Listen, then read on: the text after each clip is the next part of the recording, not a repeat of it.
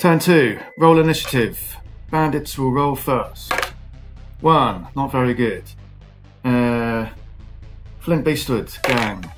1, let's try again. Bandits. 8, Flint Beastwood. 3, bandits go first. Right, let's start with bringing back, reviving, no less. Reviving. Reviving. Spending a action to revive this one, Olga the Cruel. So that was Nurse Betty. She can revive Olga with her first action. Nurse Betty's second action will be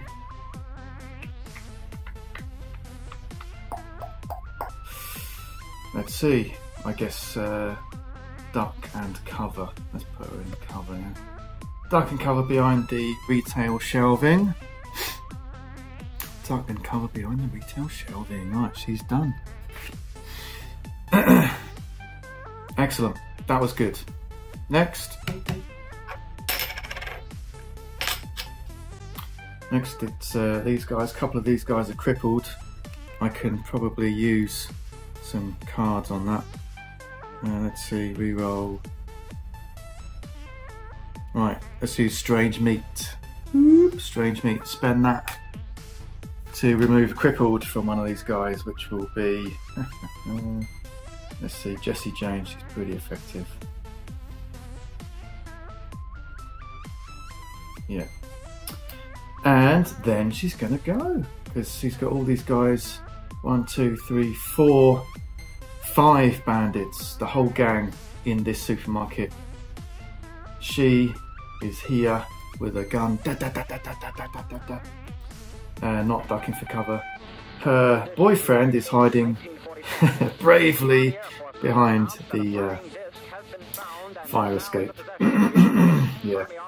So Jessie Jane, come on. She's got 2 actions. She's got a free action with a move. I assume she can, free attack with a move, I assume she can attack and then move. So she can get out of there. So let's do that. Power 4 against, let's try, let's go for the Gimp first, because he's the nearest to that side. We want to clear the way. Gimp is armor 4. I'm not sure how he managed to have armor 4 because he's not wearing hardly any clothes. So armor 4, power 4, 4x4, 7 up. All right, 7 up. 8. Okay, awesome. And that is crippled. Gimp gets crippled. Gimp gets crippled. Excellent. And with that action, she moves 5 inches towards the door. Let's see, she's going to go that way. It's all very approximate because I have too much fun to be all like, that wasn't 5 inches, that was 4.9 inches. Whatever. Right, some other games we could mention. Right, next one, she's going to fire again and then move again. Same again, so it's 7 up. Miss! But she can move with that, so she's moving out in the alleyway towards that door. Yeah. Oh, actually, she's going to get behind cover. Right, excellent. Right, that was Jessie Jane. Okay, these guys again.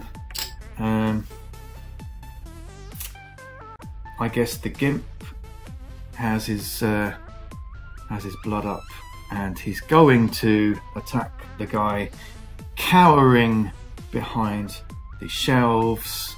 Let me just see if I can cure his crippled. Yeah, he's going to cure crippled, and he can ignore crippled for the rest of the game. So let's leave the C on his card and just draw a line through it. So I know that he can no longer get crippled for the rest of the game.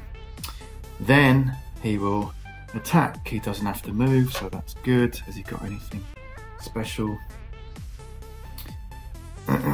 Oh, yeah, right. +4 on the injury chart, right, because of his chainsword.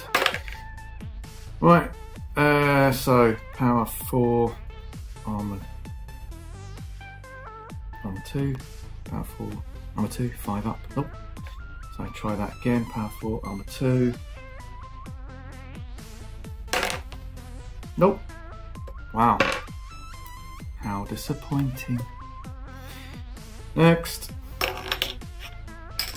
It's the Flint Beastwood gang. I suppose, let's have a look. Handy J. Handy J.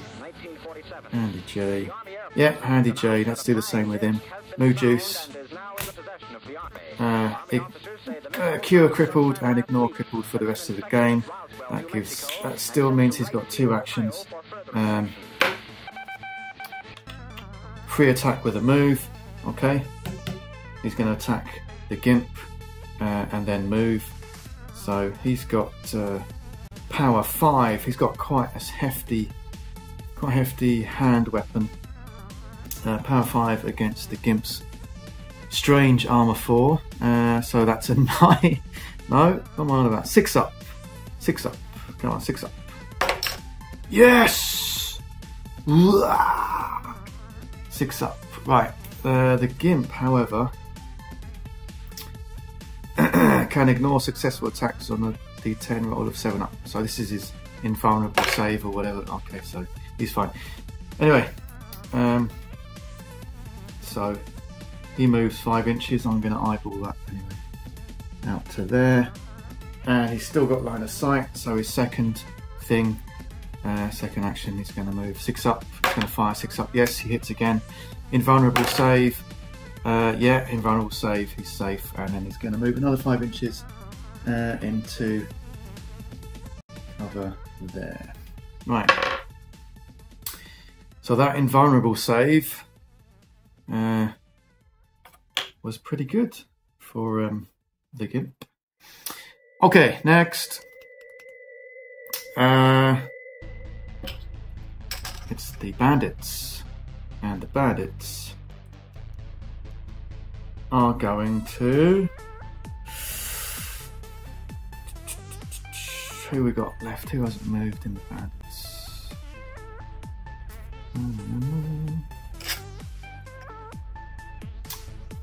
Let's have Olga. Olga, she's gonna... Alright, let's move... Oh, she's got 3 actions, so she can move 10 inches and then attack.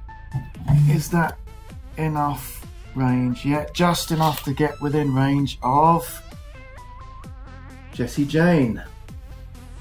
So, she's going to attack Jessie Jane. Jessie Jane is behind the fire escape. So, here we go. Olga, the Cruel. She's going to attack power 5 against armor 2. Power 5, armor 2. 4 up. 4 up. Right, 4 up. What are the odds of that? Okay, have we got a reroll? Can we get a reroll? Nope. Do we have a... No, we don't have a reroll. Scheiße. Okay, right. Let's start using these cards. Okay, these guys now. The Flint Beastwood gang. Okay, let's turn that. Turn 2, by the way. I forgot that. Let's turn it that way. Flint Beastwood gang. Those guys are all behind cover. They can't see anyone. She ran. He ran.